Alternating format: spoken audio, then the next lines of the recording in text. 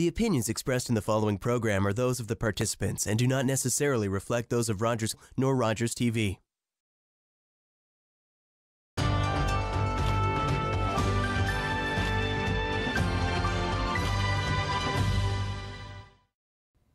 Hello everyone, I'm Deborah Hutchison in the Rogers TV studio, and this is your local update. Well, as kids return to school, the automated speed enforcement cameras across Durham region are now operational. Joining us to fill us in and tell us all the information that you need to know about it is Stephen Kemp. Stephen is the manager of traffic engineering and operations for the region of Durham. Stephen, welcome, and thanks for taking the time to speak with us. You're welcome. It's a pleasure to be here, and happy to have you help us get the message out to our residents. Now, you've been warning that these cameras were coming now for quite a while. Now some of them are operational. Let's back up a bit. Why was this initiative necessary? Yeah, so I'll start. The story really starts back in April of last year when Regional Council approved our Strategic Road Safety Action Plan, which we call Durham Vision Zero. And our Vision Zero plan is about road user safety. And the long-term vision is that that everybody gets home at the end of the day. Zero fatalities and zero injuries on our road system is what we want and what we're striving for.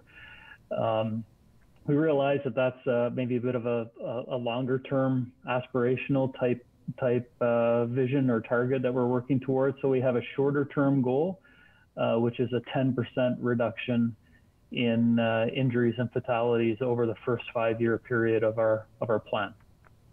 I know when we talk to police, they say that when they reach out to the public and they ask about concerns, traffic is always really up there on the list, and traffic safety. How did you go about choosing the locations for these cameras?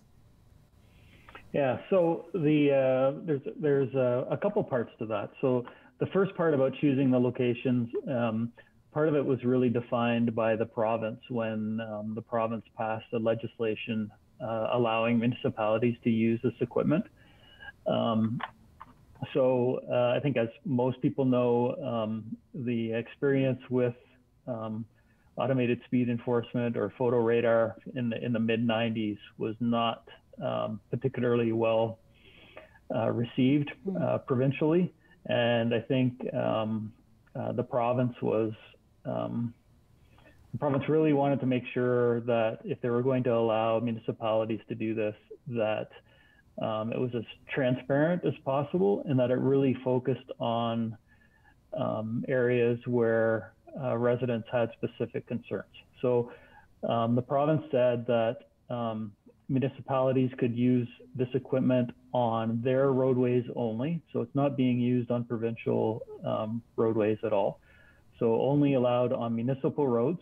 And they went further to say that it can only be used in school zones and community safety zones.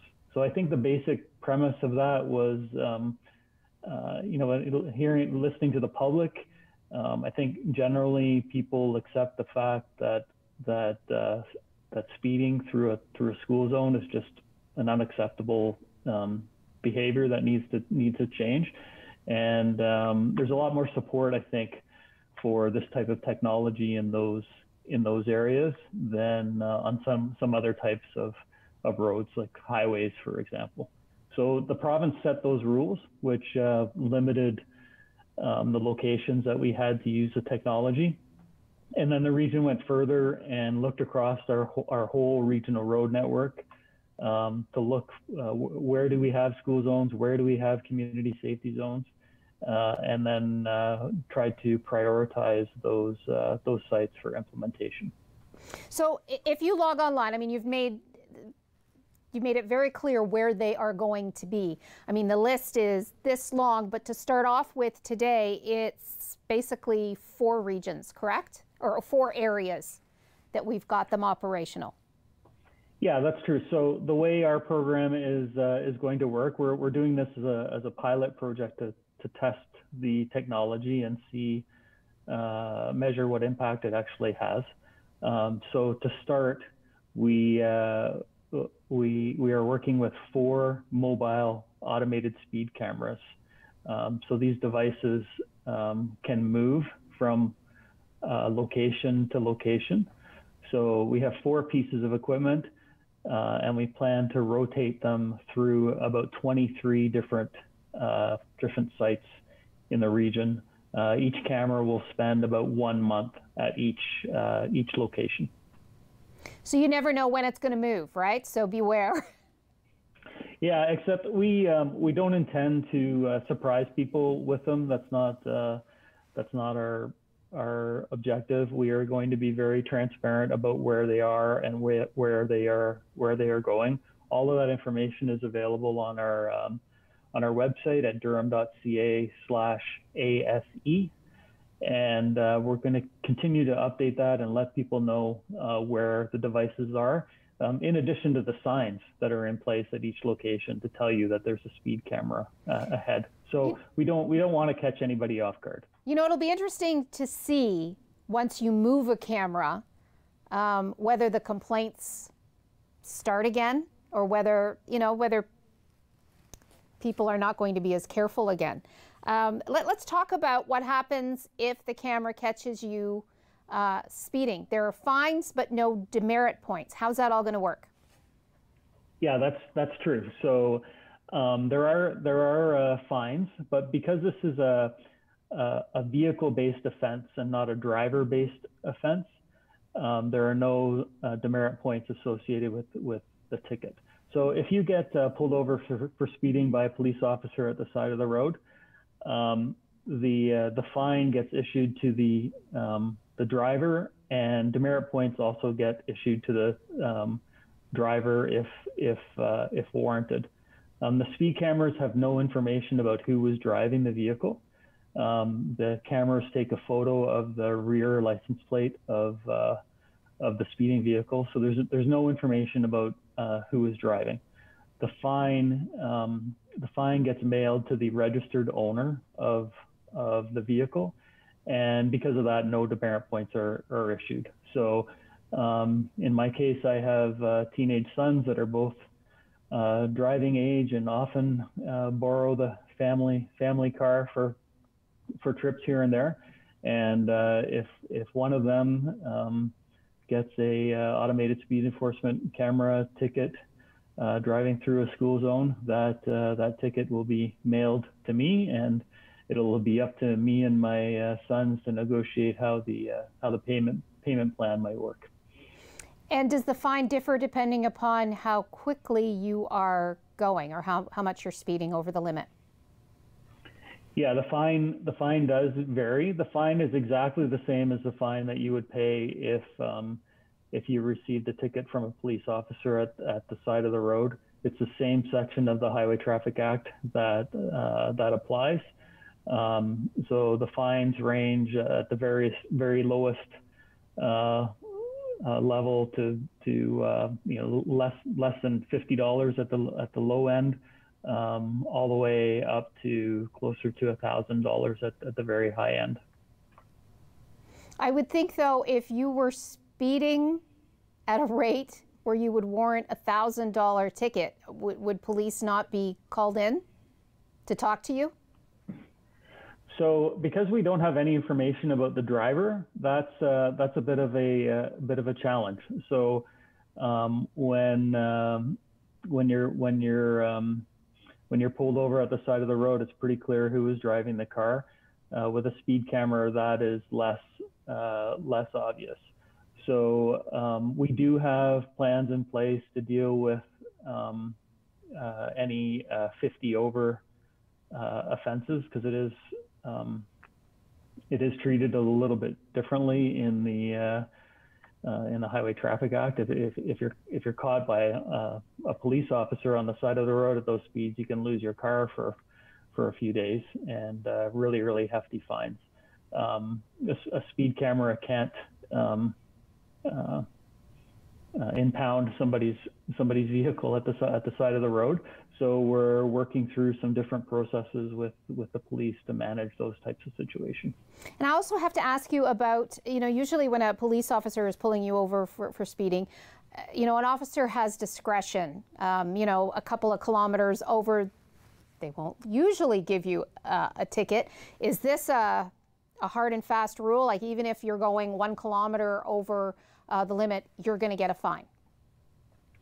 Yeah, so we're not disclosing to the public any information about specific thresholds, similar to how the police don't publicly talk about what those thresholds are. What I can say though is that the technology itself, a camera, a computer in a box, has no human ability to be to make exceptions. So it's programmed to work a certain way, and that image is automatically captured. It knows nothing about the type of vehicle, who's in the vehicle, any other circumstances. It's very black and white. What happens though is that that image gets recorded digitally, and it gets sent to the Joint Processing Center, which is a facility in the city of Toronto that is processing all of the automated speed enforcement tickets issued in the province of Ontario. And a provincial offences officer that works in that facility reviews the image and reviews the evidence that's collected by the camera. And that officer makes a decision on whether or not to lay a charge based on the evidence that they have in front of them. We've only got about another minute and a half. So I want to ask you though, if a ticket or a fine is issued and the owner of a car doesn't pay, what happens then? Yeah, so the ticket arrives in the mail. Just like any other speeding ticket, you have 3 options. You can pay the fine outright. You can request a meeting with a prosecutor at the courts to discuss your case, or you can request a trial. If you have to choose one of those 3 options, if you just flat out don't pay, the regular repercussions would apply. When it comes time to go renew your driver's license, there would be outstanding charges on your account, and it would be problematic for people. So we encourage people to pay or go through the other options that they have available to them. Okay, so once again, Stephen Kemp is with the region of Durham. Thanks so much for joining us today. Durham.ca/ASE for information on the automated speed enforcement. Stephen, thanks again for joining us. You're welcome. Okay, stay with us. More to come on Local Update after the break.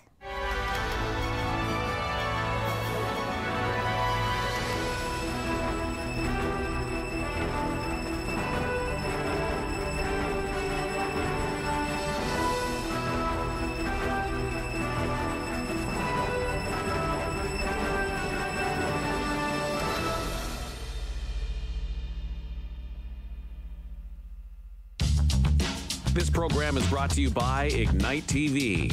Now you're in command. Visit Rogers.com for more details.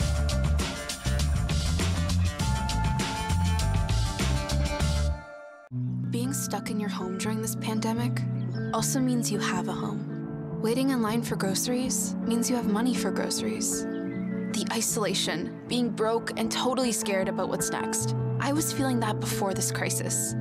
People say we're in this together, but me, I've got no one. Youth who have aged out of the child welfare system are in danger of falling further through the cracks because of today's crisis. They need your support. Please give today at helpyouthnow.ca.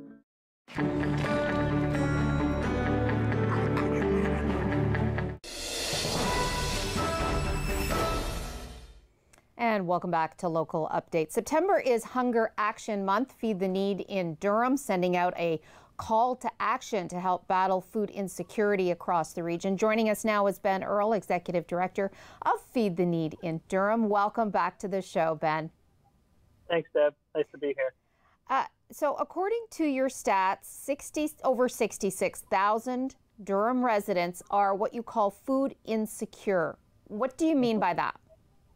Yeah, so these are individuals. This is measured through the Ontario Health Survey and published by the Region of Durham Health Department. And these are individuals who at some point in the last 12-month period from when the survey is done have indicated that they have either had not had enough food at all or have had not had enough nutritious food to meet their dietary needs in the community. So there's a lot of people in our community who meet that criteria and then struggle to, if not put food on the table, put healthy food on the table at the very least. So we're not talking boxes and boxes of macaroni and cheese. We're talking, the ability to afford meat and vegetables of any kind. We're talking not just about, people who have nothing, but people who also don't have access to those types of foods that can create a balanced, healthy diet that we all need. Especially, I would think, in times of COVID-19, how much has the pandemic played upon that stat, and I would think an increase in number? Yeah, we have seen an increase in people who are looking for emergency food support, and that's our indicator that we use. And those are individuals who lost work. We know at one point up to 3 million people had been put out of work across the country, and that definitely impacted our community locally. And we saw a rise in people needing to access emergency food support for exactly those reasons. They just did not have the means to make everything meet at the end of the day, at the end of the month, and needed to seek out support. And we've seen that affect a few ways. One, people's access to food just by sheer not being able to afford it, but also, especially in the beginning of COVID, people not being able to leave to get out to access food that they would normally have access to, whether it's going to a grocery store or a meal program, or even in the case of seniors, accessing meals through senior centers and other places.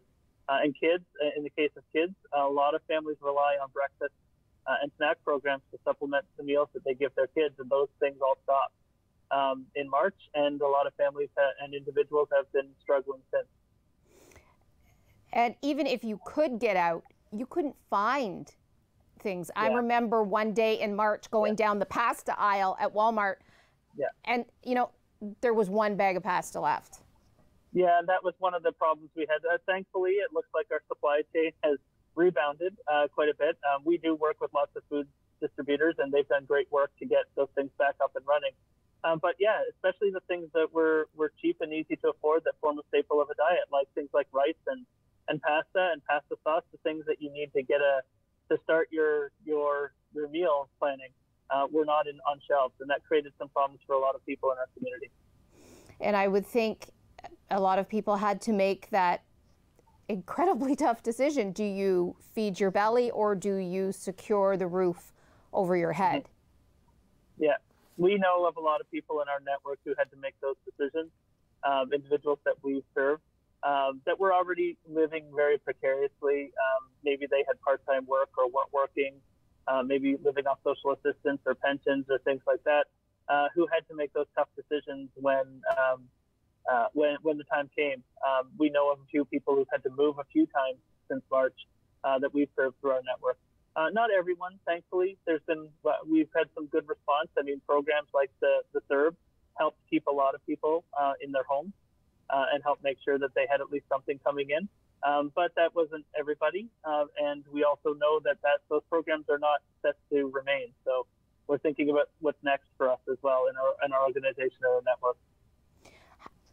How much of an increase would you say that you've seen in the demand for what you're able to provide?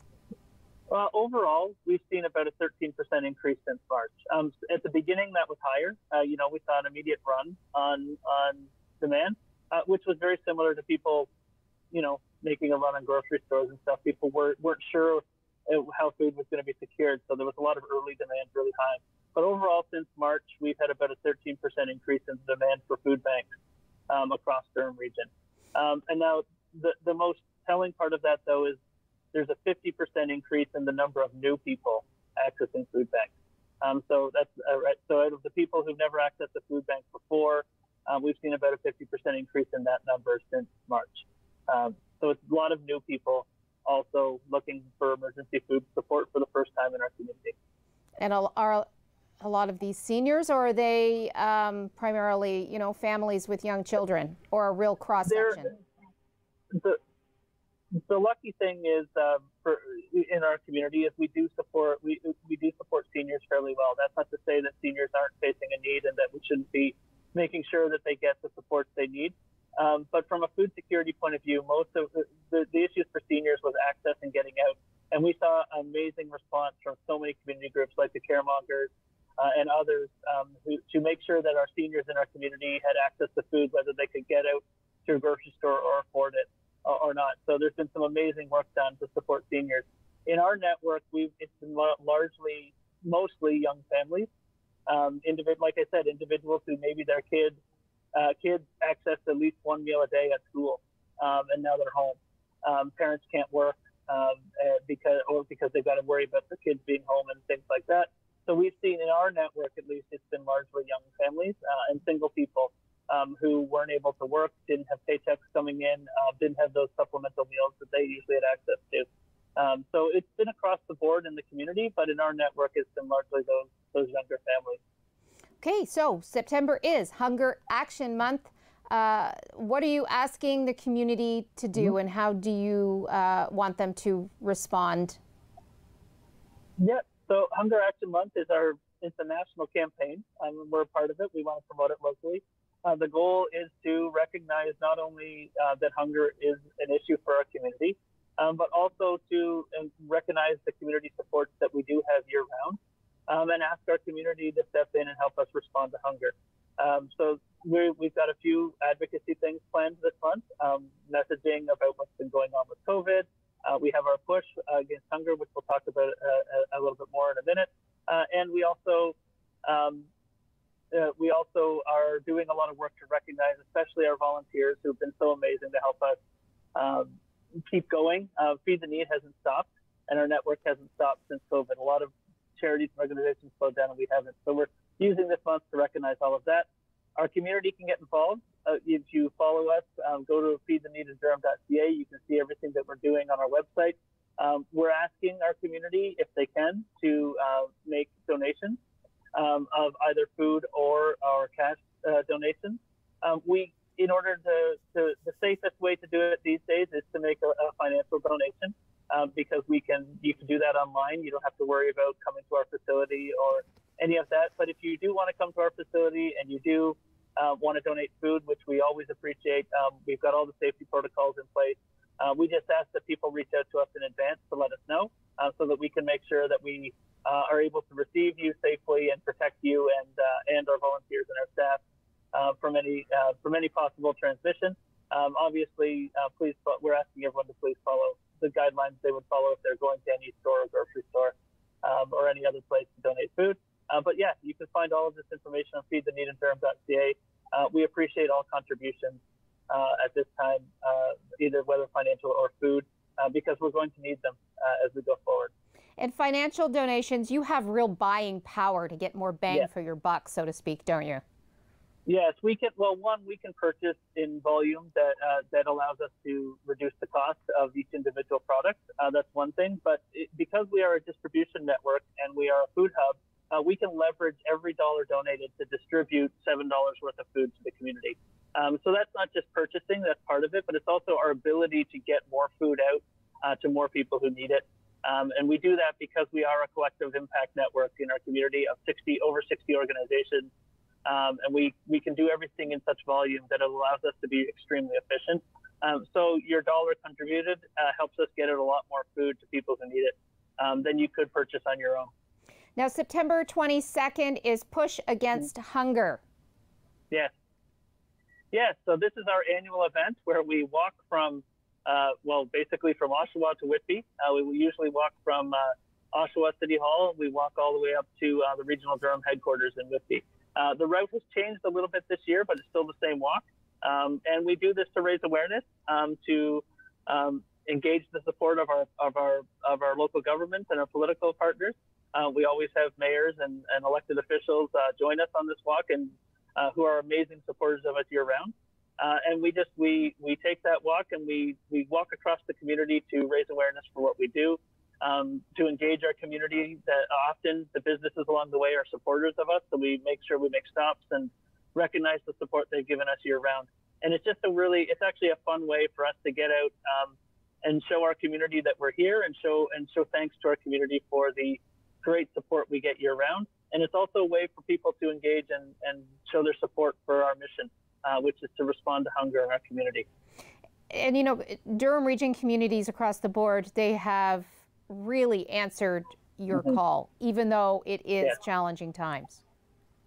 Yes, we can't thank our community enough. Feed the Need, and I know a lot of charitable groups that we work with and that we love and are hugely supportive of at our organization are struggling because they had to close and couldn't do their work to the full capacity that they just really want to do. Feed the Need in Durham has not been in that position. One, we were needed, but two, our community stepped up and has made sure that we've been able to keep doing what we do through food donations and financial support. Feed the Need has been able to continue its mission and will be able to continue its mission because of our fantastic community support. And that starts with our local municipalities, our mayors, our elected councillors, and all the staff from the local municipalities really have shown a lot of leadership in helping us do our job, and are hugely supportive. And through Hunger Action Month, they're doing, and through the push, they are once again sort of raising food on our behalf and really getting their whole staffs involved and their whole councils involved to show support for not just for Feed the Need, but for our community, who may be, and especially those who may be struggling. So we can't thank our community enough for the way they've stepped up to support each other through us at this time. Now, we only have about a minute and a half left. I want to look into your crystal ball and talk about, your next steps. You know, we could be into a second wave. Numbers are going up. What are your next steps, and how are you planning for the future? Well, our biggest worry, one, is a second wave, and two, we know that a lot of the economic impacts on families and individuals, we're going to start seeing those more in the coming months. As the reality of people not returning to work sets in, as current programs start to end, we're going to start to see the real economic impact. So that's what we're planning for and have been planning for. We've been investing in our infrastructure in the organization, increasing our truck and transportation capacity. We're also in the process of increasing our storage capacity, especially refrigeration, so that we can be ready to collect and have that food ready for our community when they need it, and ready for the increasing and ongoing demand for it. So we're really focused on making sure that Feed the Need has the food on its shelves and in its warehouse to get to people when they need it and at the time they need it, and really working with our network of 60 organizations to make sure that they're ready to meet any demand, no matter what it is, whether it's a huge spike in demand or it's just an ongoing chronic demand. We're ready, and we're building the processes to do that.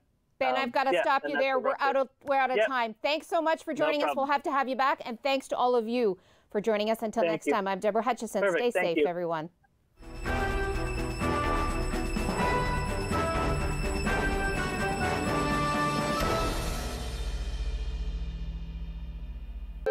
Call the Rogers TV viewer response line, email us, or connect with us on social media.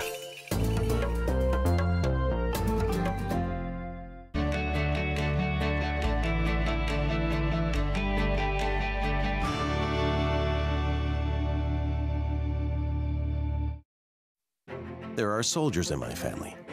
I first joined the Legion to honor their service. Now I volunteer there to be of service myself.